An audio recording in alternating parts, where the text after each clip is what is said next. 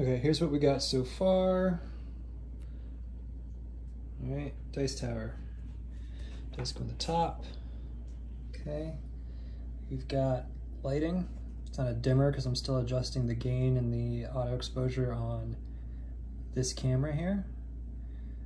Got a 3D printed ball joint so I can make sure that the frame maximizes this view of the trapdoor. Okay, dice go on the top, camera watches it, it waits for the image to stabilize, waits till it to get a reading on the dice, reads the dice, dumps the dice.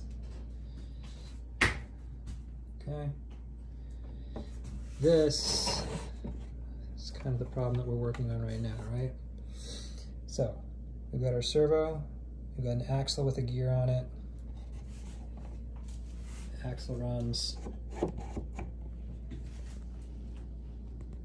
underneath the panel, right? So it's a 3/4 inch dowel cut in half down the middle. I put stop pins in here, but that's not great because they end up binding.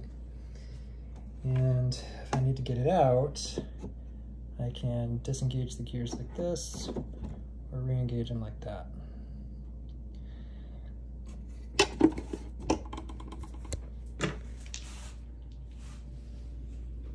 So,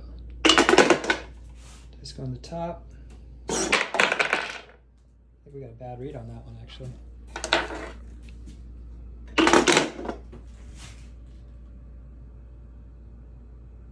See, that's not stabilizing. So it's not going to dump them until it gets it eventually. So, yeah, still got some work to do. This needs to be straightened out.